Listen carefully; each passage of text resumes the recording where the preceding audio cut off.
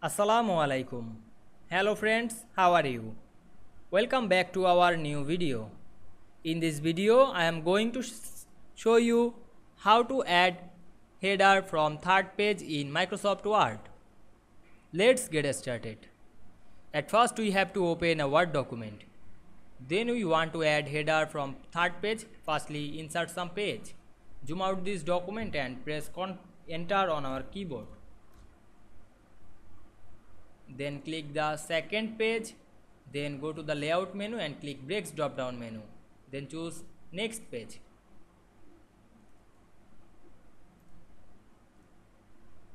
Then apply this process in the third page. Then click the third page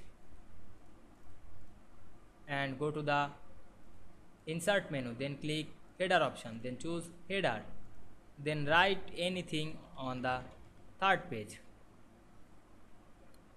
Then go to the fourth page and click link to previous. Then close the text.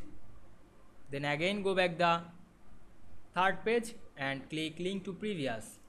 Then close the text. Then click close header and footer.